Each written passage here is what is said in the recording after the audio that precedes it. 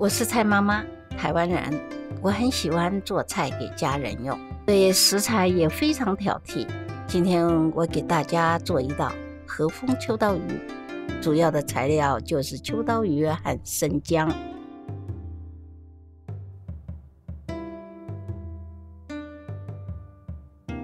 首先切去秋刀鱼头，去内脏和腹部的血线，减少鱼的腥味。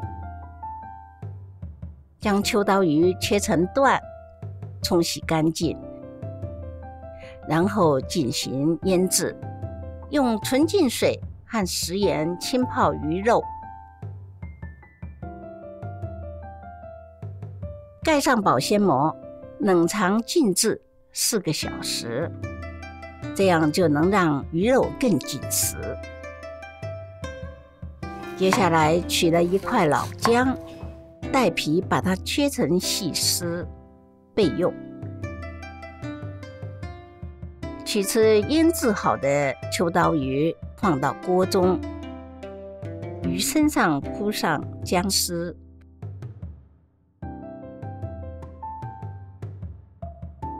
放入酱油、白糖、白醋、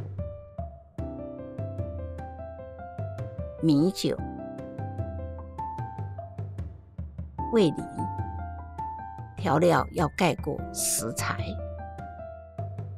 最后炖煮，开大火煮沸，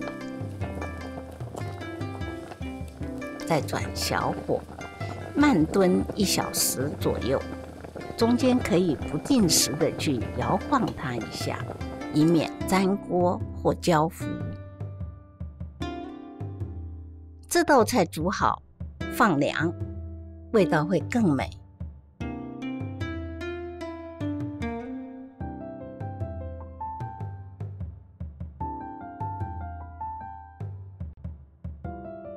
和风秋刀鱼这道菜是我们祖传的一个家庭的菜。我在做和风秋刀鱼的时候，喜欢用老姜，因为老姜的营养比较好，况且我不去皮，因为发现到皮比这个姜的肉还更营养，千万不要用嫩姜。